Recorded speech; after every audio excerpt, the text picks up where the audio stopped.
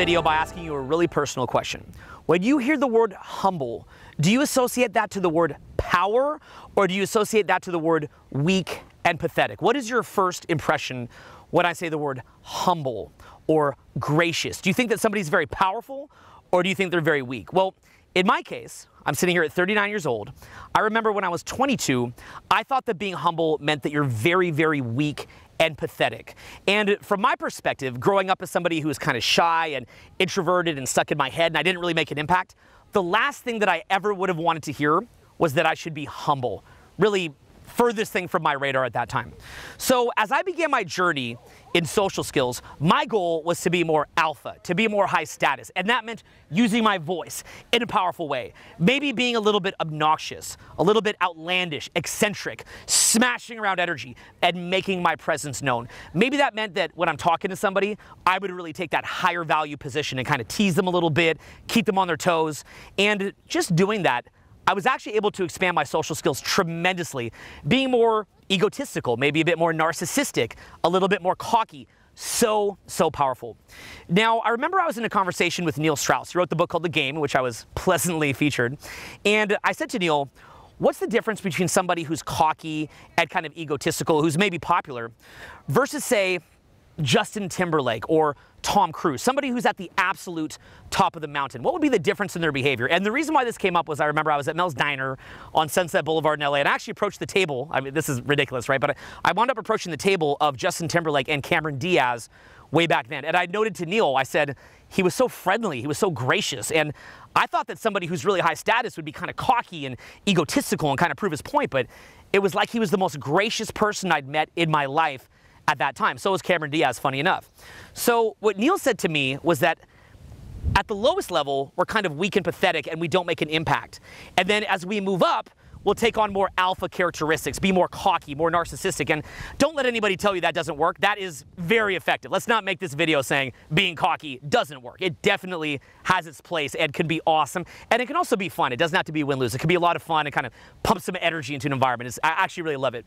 But what Neil explained to me was that in his experience, he's a journalist who's written books for many really high-level people. He said, Owen, at the highest level, oftentimes people are actually very gracious and they come across as humble, and they're not trying to brag, but they're actually trying to give other people credit and actually make other people feel good and lift them up. Now, for me in my early 20s hearing that, I thought that's a little bit ridiculous. I can't resonate with that because I used to do that. I was humble and it didn't work for me. But I remember being in the store. It was on St. Mark's in New York, and it was this kind of rock and roll store. And I walked in that store and I was being really cocky and I was kind of bossing around the person who worked there. This was an older guy, maybe 55, and I was like, oh, go get me this. You know, try this on for me. I don't like that. I was acting very, very cocky. And again, I was young at the time. It was around the time that I knew Neil. So I was acting like this, and I remember the guy, this older guy, he said, you know, young man, can I talk to you for a sec? I've served, you know, this celebrity, this celebrity, this celebrity, this celebrity, and we have this kind of clientele, and I've never seen somebody treat me so rude as the way that you're treating me right now. And just sort of hearing his list of high-profile clientele that he'd served, it wasn't that I was so wowed by the fact that he'd served different celebrities. That's just him. I mean, that could mean anything. In theory, he could even be lying. I don't think he was, but, you know, I'm not going to read into it that deeply. But at the same time, it gave me a pause, and in my early 20s, it got me thinking about the fact that, is what I'm doing real, or am I playing a facade? Now, clearly, when I'd be going out and meeting people and dating and networking and whatnot, I had a lot more results being cocky and brash than I did being weak and pathetic and sort of stuck in my head like I had when I was younger. So clearly it was working.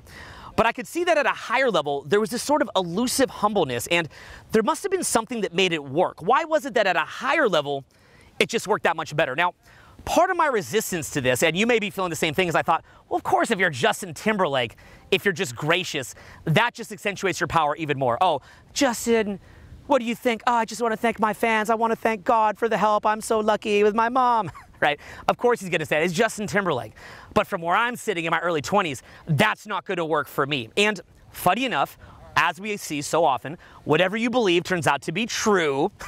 So because I believed that that couldn't work for me, I was blind to paradigms, ways of existing, overarching paradigms in which that could be true.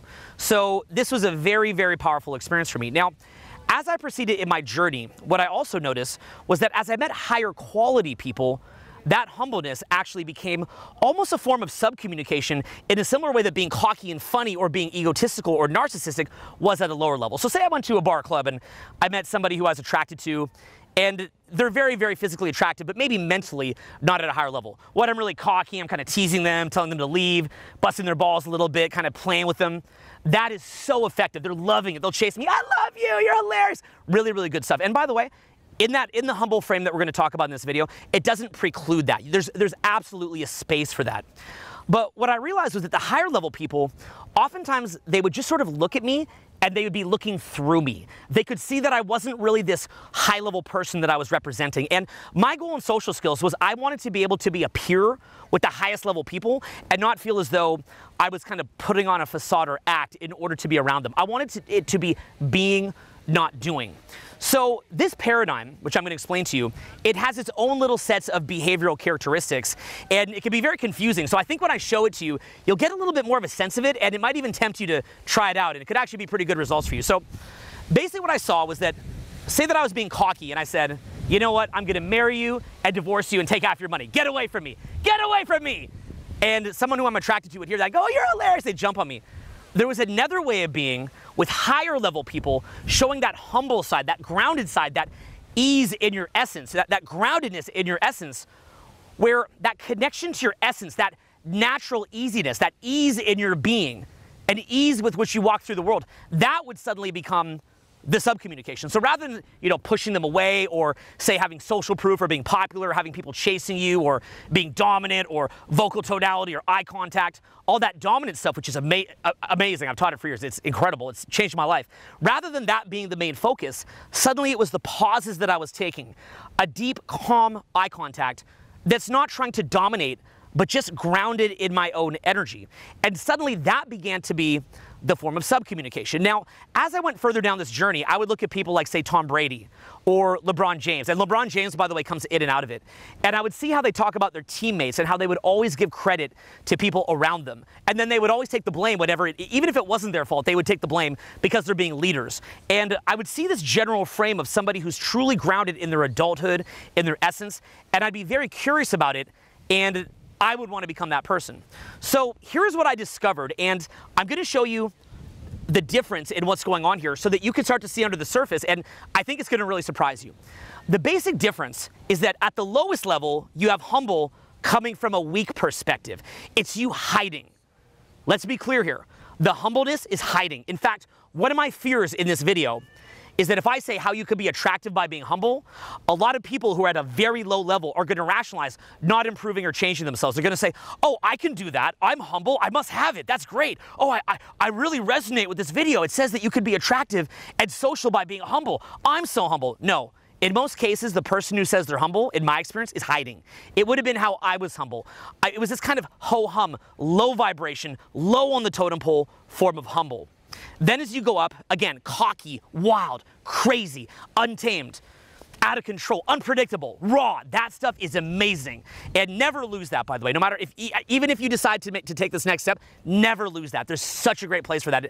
It adds value, it adds joy, it adds flavor, color. It's beautiful, okay? That wildness. Everybody loves it too. They have so much fun with it. But going a little bit higher, that humble aspect, what that's communicating is a connection to your being. It's a naturalness, a breeziness. In effect, what that's communicating is that you are connected to your essence. So as you're sitting there, and here's the key to it, as you're sitting there, you're feeling that beautiful life force going through your body. You're present to the moment. You see how you're merging into the world, and there's a complete, total self-acceptance. It is the ultimate version of non-neediness. It is the ultimate version of gratitude for life that you're experiencing. It's coming from a frame that you've already made it. You have what you need. And by the way, even if you don't, even if you're still striving, but it's coming from a frame that even if you're striving, you're awesome now on your journey to becoming even more awesome. And when somebody at a very high level sees that groundedness from you, that breeziness, that becomes the equivalent of, the loud voice or the strong eye contact or the cockiness or the wildness or the rawness. They're seeing this other level. And the beauty of it is you can always kind of dial it down a little bit, get a little bit crazy, push them away, pull them back, get all wild and crazy, all that fun stuff. And it just adds to it even more. But what it becomes is that is like the spice on the steak. rather than the steak itself. See, the problem with just being pure cocky or being wild or kind of edgy, high status mannerism and whatnot is that that becomes the steak. That's the main thing. And it's almost like you're just eating a big chunk of pepper or a big chunk of horseradish. Whereas when you become humble, but from a higher level, then what begins to happen is that that little cockiness, that wild stuff, it just adds flavor. So at first you have no flavor and no substance, okay? Think of it like no steak and no spice. Later, you have this big chunk of spice, and that's a lot better than bland, right? The spice is there, boom. But then as you go up, you've got the beautiful grass-fed ribeye steak. And then if you want to get a little bit wild or crazy or kind of egotistical, narcissistic, which is playful, that egotism, that narcissism, it's very playful, it's very fun. It's a way of playing and kind of throwing around energy with people that they'll enjoy. Now that becomes the spice, which then, watch the difference in the demeanor. One coming from a lower point, trying to be cocky, you're kind of in apathy, and then you're like, okay, that's not cool. I can't listen to you. Right? It's kind of fake, or you get attached to it. It's kind of frenetic and untethered. It's ungrounded. And so you're doing it because you need it. And people will feel that cockiness coming from you, and they know that you need a certain reaction to be okay with yourself. And because they know that you need that reaction to because the people know that you need them to affirm your kind of cocky fun, they can feel that you need their affirmation as you're doing it. It strips it of power. The other is when you're in that grounded space, and you're kind of like above the fray, and then you can just look down at them deep in the eye, and you're like, shh, zip it. I'm just kidding, I love you, come here. And it's coming from this completely different space where it heightens the interaction, it creates flirtation, it creates fun, and it builds connection. And now what's happening is that as you're doing it, you're not tethered to them. You're not energetically reaching to them. You're grounded. You're not energetically reaching, which then what it does is it shoots up the power of it. It dramatically increases the power. So I want you to think about your experience of the world. How are you experiencing the world subjectively? Are you experiencing the world where everything is in the physical and you're thinking a lot about how to control it? How do I control in the physical? And then as you control things, you get good emotions. You're getting good emotions when you're winning in the physical world and you're kind of clasping to it. Or instead of controlling everything using your control muscles, can you engage what's called your release muscles? And what happens then when you release is that great emotion, and this is what's so crazy about it, you can read The Power of Now by Eckhart Tolle to understand if you've never read it, is that in releasing, funny enough, that great energy, that happiness that you would have previously gotten from controlling the world and getting the results that you want, it actually begins to inhabit you. Very weird. Now, when you're hearing this, I already know what you're going to say. Well, if I already felt happy, why would I do anything? And I get it. That was my biggest thought as I came into this paradigm. But what winds up happening as you shift from outer to in, and instead from inside to out, is that great feeling in release, by default, just in letting go and getting present, that great feeling is your birthright. It's right there. Then that's almost like tapping into something very spiritual or divine, because you'll feel compelled to take action that is an expression of that great state that you have. Think about, it's really actually quite simple. Think about when you're in the best mood, right? You're laughing with your friends, and you're like, Daddy, check it out. You want to tell them stuff. You know, you want to joke with somebody. Maybe you see someone that you think is attractive, and you start teasing them and clowning them. You're feeling so happy, you want to spread it. No different, by the way, that when you're mad, and you just want to make everybody else mad because you're salty, you want to make a salty fest.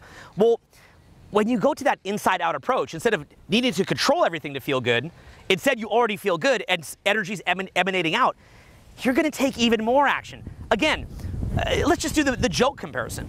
If you're in a weird mood, and then you have to tell a joke to your friend to make them laugh so that you can feel good, compare that to when you're just laughing and having fun, and it just comes out of you.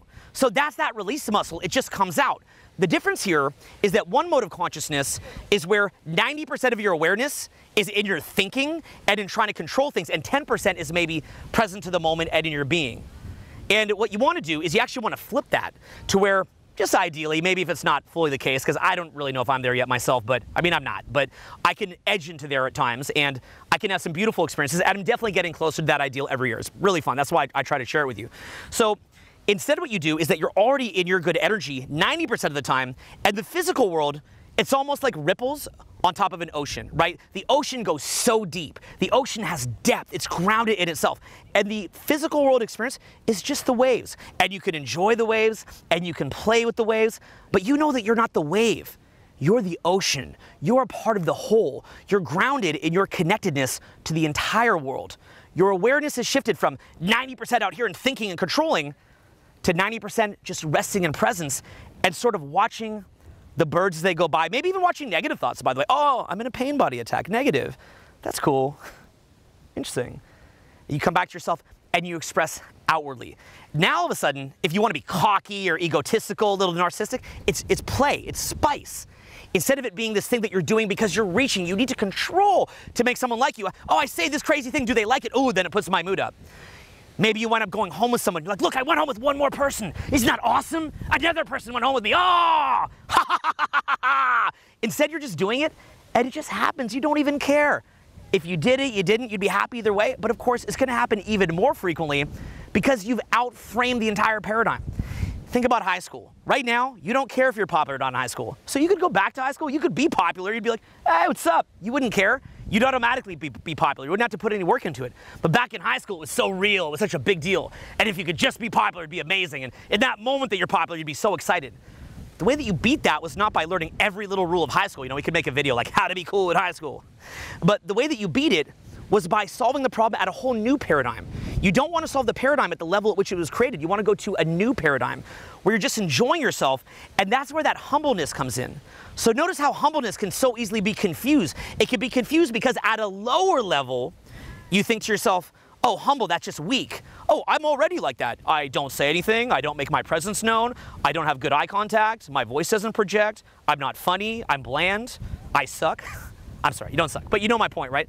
Oh, I'm humble. Humbleness to me can be the greatest excuse for a low status person to claim moral superiority. Oh, look at that cocky person making money, going out with all these different people. Oh, it's dirty. Ooh, I'm just humble. I'm more real. I'm the morally superior person who is humble. The meek shall inherit the earth. Ha, ha, ha. That's just an ego-based identity. By the way, as a loser and as the biggest loser, I'm the most humble. I'm the most. That's what ego is. It's that pride, that separation. You need to separate yourself. To me, humble at a low level is equally toxic, and by the way, perhaps even more toxic than someone who's just stuck in this identity of being cocky or trying to hook up with a lot of people to find their sense of self. I would probably take as a preference a cocky person who's trying to get results in life than somebody who's making an identity of being the most humble and not sucked into the superficial. To me, that's an equally ego-based identity, but it doesn't even produce any result. So recognize that humbleness from here, the fake humbleness, the ego-based humbleness, cockiness, the middle, but then humbleness up here from a grounded presence, from an ease in the world. And that ease, as I mentioned, is going to have these different sub-communications so that people at a high level will feel it, and they're going to connect with it immediately because people at a high level, they can see right through your facade. They can see right through your BS. Even for me, having studied social dynamics, people approach me on the street every day, and I see the facade within seconds. There's nothing that's getting past me. I don't judge it. I just kind of look at it. People at a certain level, when you act cocky from a persona, a fake persona, they'll look at you like this. They'll go, and they're not going to argue with you. They're not going to say, oh, you're being cocky, fix it. They're almost like mentality-wise, they're almost just like, blessings. You know, I don't do that, right? But it's almost like that kind of vibe, like, good luck, you know, and they kind of just, I'm resonating this way now. They won't even argue with you. And funny enough, the really problem area there is that then you wind up missing these people. You don't even wind up connecting with them. And the people who you do connect with are the ones that are cocky. Do you see the key here? How this will really mess you up? Because that one person in 10 or that one person in 100, the diamond in the rough, your interaction with them will last like 5 seconds, and it's very forgettable. Because they're not even going to be bothered to be argued with you. They're like, you're on your journey. Namaste. They're not necessarily doing that, but that's kind of like the vibe of it. I don't think that every high-level person's namasteing. Actually, I think that can also be a big ego character. But you're not actually going to get that negative social feedback from them. So you're not going to remember them. And then everybody you do connect with when you're being super cocky, well, that's just going to provide further evidence that you just got to be this big dickhead. In order to be popular, you just got to be this big dickhead. You got to be a jerk. Look, they love it. You know, treat him mean, keep him keen, you know, that kind of stuff, right? And a lot of these things, they're not untrue. I mean, there is anybody that tells you that's BS, they're wrong. They're just being idealistic. But there's a space for it, and what's important to understand is that there's another paradigm of higher quality people, and you can easily connect with them with that humbleness, those pauses, that ease that we're talking about here. And then for somebody at a lower paradigm, you can kind of come down for a second, play with them a little bit, kind of mess them a little bit, and then pull them up with you. And that is categorically different. That cockiness, it's there and it looks the same on the surface, but it's the place that it's coming from is completely different. So what we're really trying to get through to you here is this idea that there's another side of things that you might not have considered, another energy. And you don't need to understand this perfectly. It's okay if you don't. You don't need to walk away from this going, I must be humble. I don't want this to become another stick with which to beat yourself over the head that you're not good enough and you need this other thing. That's not what this is about. But rather what this is about is being aware of another form of communication and simply looking at the behavior and following that little trail back to where that originates from and saying, where would that originate from? Why might that be a higher level? How could I benefit from that? How is the way that I'm acting now maybe a sign of lower status, or maybe just a paradigm that I'm missing and something to where I could fill in the gaps? And I think what you'll find is that in the same way that when you learn how to be a little bit cocky and funny and a little bit wild and raw, that's a new epiphany for you. It's so much fun, way fun. You got to do it. This next paradigm is going to be this other paradigm that you can play in, and it's almost like being in a sandbox, kind of playing with your friends. It's just this whole other paradigm, and not only is it going to get you a lot of higher level connections and really get you connected to the best of the best of the best people, because the energy is going to be beautiful inside. You've had that energetic reversal, the 90-10 instead 90-10, and that humble characteristic is showing that. It's transmitting it, and people are feeling it. There's a power behind it. Again, low-level humble. Oh, hi, there's no power in me. I'm just hiding. I'm in the center. Don't look at me. Cocky. Okay, so this is how you do it. What? Shut up. And at another level, just speaking with beautiful communication, energy emanating out, no filter, authenticity, congruence, people feeling who you are at your core, not reducing the channel between you and them, but them really feeling you and creating a beautiful, beautiful link. And from there, as you're not worried so much what people are thinking of you, you're not attached to it, what happens to your inner power? Your inner power is rediverted to your expression and your range. So imagine you're doing a video like this and all you're thinking is, I've got to impress the audience. Oh, 50,000 people, 100,000 people could see this. I got to impress them. Well, now you have to have everything mapped out, every line, every word is so hard. You don't have a lot of energy, your energy's not flowing. But what if you don't mind? What if you've moved in this paradigm and now you can just do it off the cuff? You don't even need to prepare it, and you can just break it down and enjoy it and focus on sharing energy. And funny enough, it becomes easier. A lot of the cocky stuff, it's like you're making it hard. At this level, it's just impossible. Life is grim. At this level, it's hard and a challenge. And at this level, it's a collaboration. All of a sudden, instead of competing against other people, it is a collaboration between you and them. You recognize yourself in the other. And even though there's competition in the physical world, there's also an energetic paradigm where we're all one. And what we're doing is we're still competing because you're going out and meeting people. There is competition. It's called evolution. Look that up. I'm sure you have, but look up evolution, study it. It's important to understand evolution, but then looking at how in the collaborative paradigm, we're funneling that energy into a competitive world. That is the intersection where you're at your highest power. A very powerful intent to make an impact, to connect, to meet people, to compete, but then letting it go into that collaborative frame where we're all one, all a part of each other, and that is that ultimate security in yourself, confidence, authenticity, congruence that make people feel power from you and make the highest level people want to associate with you, date you, and be your friend. So I hope this is a basic introduction to this topic, and I'm sure I'll have a lot more on it. I hope that you enjoyed the stories and it's something that you connected with. No pressure to try it, just another tool in the toolbox, like just giving you a toy. If you like the toy, play with it. If you don't, I got many more toys to come for you. So I'm excited to bring many more toys. And I want to thank you so much for checking out this video because it's my deepest joy, my great passion to be out here in Hawaii, Tantalus Mountain, sharing this with you. I live to do this, and I really, really appreciate connecting with you. So I'll talk to you soon. Peace.